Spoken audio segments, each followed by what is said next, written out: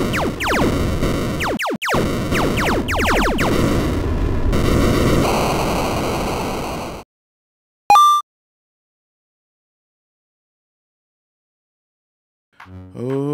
going on, everybody? Average Arcader here, and it's time for another base review. Today we're going to be taking a look at Secret Desert Base. Now, before I take a look at the surrounding area, I want to go in like I normally do, because one of the strong points about this base is the actual seed that it is on.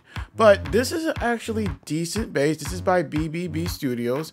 They make really good base mods. I've really liked a lot of their base mods. They do a bunch of other types of add-ons too, but I feel they shine mostly on their add-ons base mobs.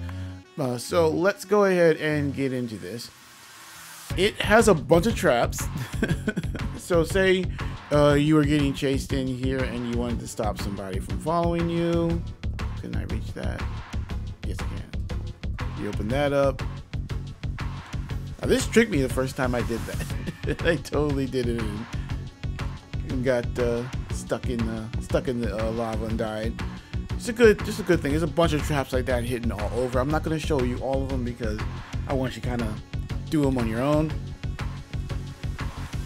But as for a base, this functions really well. It has just about everything you need, and it's not too big so that you get lost. It's kind of all in there. Right when you come in, first area you can go to is this little storage area. It's a quick storage area set up, so if you're coming from a run from outside and you want to quickly store something and head back out, you can. I kind of like that and things. Let's go this way. A nice little kitchen area. Again, most of this is decoration, but you do have some furnaces right over here for cooking. There's food that's in here ready to go, like the cakes and everything.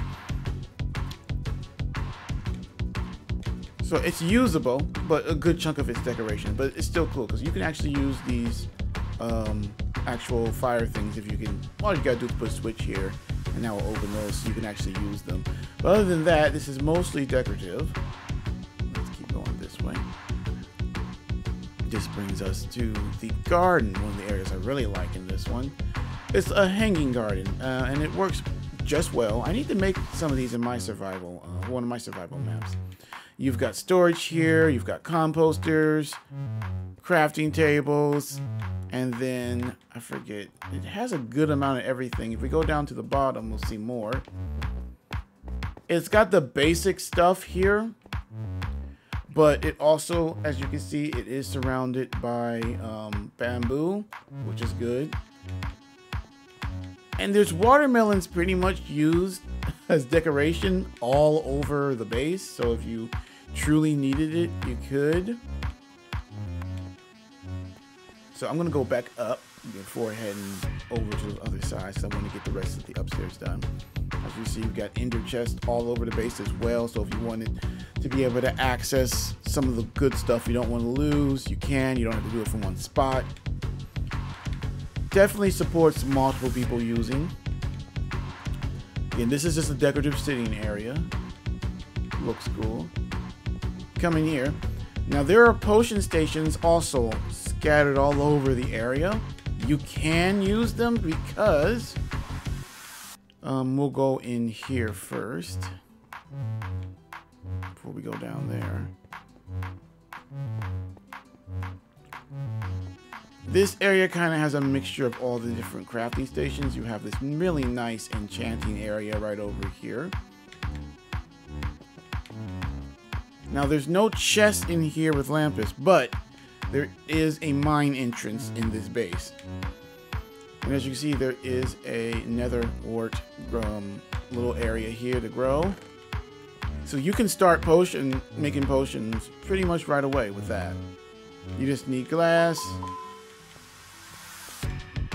and water, but the potion station is pretty much ready to go. Your enchanting station is ready to go. You just need Lampus, but I don't mind that there's none here. Normally for these, I kind of like for them to have a chest of it, but there is a mine here that you can make. Then you have kind of the smelting area. You have one of the quick ones here. You've got everything you need for quick crafting, anvils, a lot of them. So you're good to go there.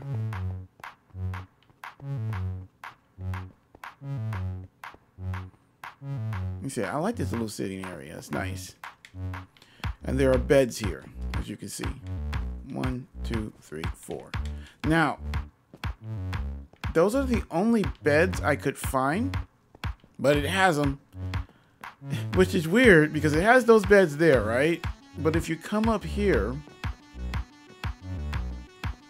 there are 2 bedrooms. And they don't have beds there. And I'm like, well, why didn't you put the real beds in the actual bedroom? You made like a couch out of beds, but you didn't make the beds out of beds. I'm like, this whole little section right here is just cosmetic. There's really not much going on. It's just cosmetic, their rooms. What I would recommend is coming in, taking some of this out, and making some beds and putting them in here so that you can actually use it as a bedroom. Other than that, they look cool, but they're kind of just for decoration. This whole little section right here, the top section. Everything else has a function, which is what I like. Also, I have yet to run into any mobs. They have everything well lit, so nothing's spawning on you if you don't want to. Now let's head down to the basement.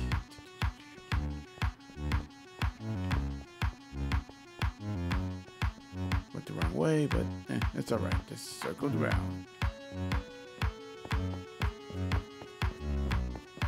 Okay, see over there? That's where we came from.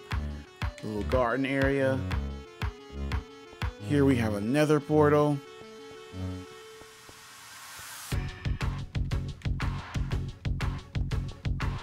Plenty of space if you want to make some custom setups with other things like storage and everything, so you don't have to run back and forth. And here is the entrance to your mine. It's ready to go. You can just start digging into that and call it a day. I like it when they do this. Having a little area designed for you to start your own mine is perfect. So you can go and get the materials that you need that might not be here. It's already set up. They even got track down so that when you start, you can start laying track down as well. So when your mine starts to get really big, you can get back and forth a lot easier. I like it. And I think that is it. As you can see, it's not huge, but it's not that expensive either.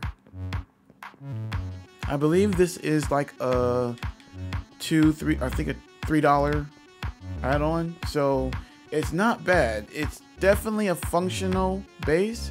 It's got beds, it's got food, it's got crafting tables, it covers the basis of enchanting, mining. I like the fact when they add a little mine shaft for you to start right there. It's got everything you need. So it's definitely a well put together base. It's small. It's definitely out of the way, and it can support multiple people playing. But what I think is cool is the actual seed. Now, there aren't many of these that I've done that are in such a big mesa biome section. Normally, it's very small. I'm not sure if they custom put some of this together or not. All I know is this has got to be one of the biggest mesa biomes I've seen in one of these custom add-ons. It goes on for a while. But the cool thing is, it's got a good diversity of the biomes once you get out of it. If we got straight ahead, we've got ocean with a little bit of ice.